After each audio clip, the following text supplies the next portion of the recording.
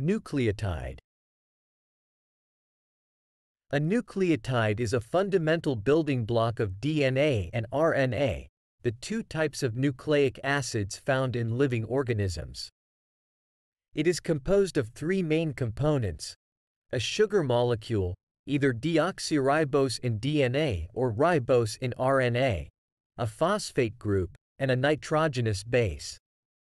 The nitrogenous base can be one of four types: adenine, A, thymine, T, in DNA, or uracil, U, in RNA, guanine, G, or cytosine, C.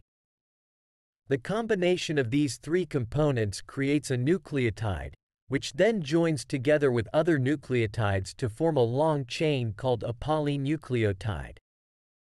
These polynucleotides are the basis for the genetic code and carry the instructions for the synthesis of proteins and other molecules in living organisms. Here are a few examples of nucleotides. 1.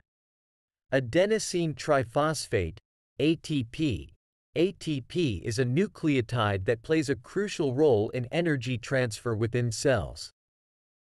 It consists of the sugar ribose, a phosphate group, and the nitrogenous base adenine. 2. Deoxyadenosine monophosphate, DAMP. DAMP is a nucleotide that is a component of DNA. It contains the sugar deoxyribose, a phosphate group, and the nitrogenous base adenine. 3.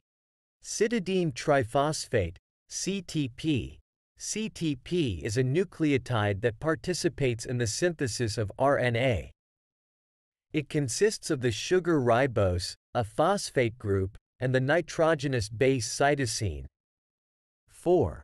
Uracil monophosphate, UMP. UMP is a nucleotide that is found in RNA. It contains the sugar ribose, a phosphate group, and the nitrogenous base uracil. These examples demonstrate the variety of nucleotides that exist, each with its specific combination of sugar, phosphate, and nitrogenous base. The arrangement of nucleotides in DNA and RNA is what ultimately determines the genetic information and the functioning of living organisms.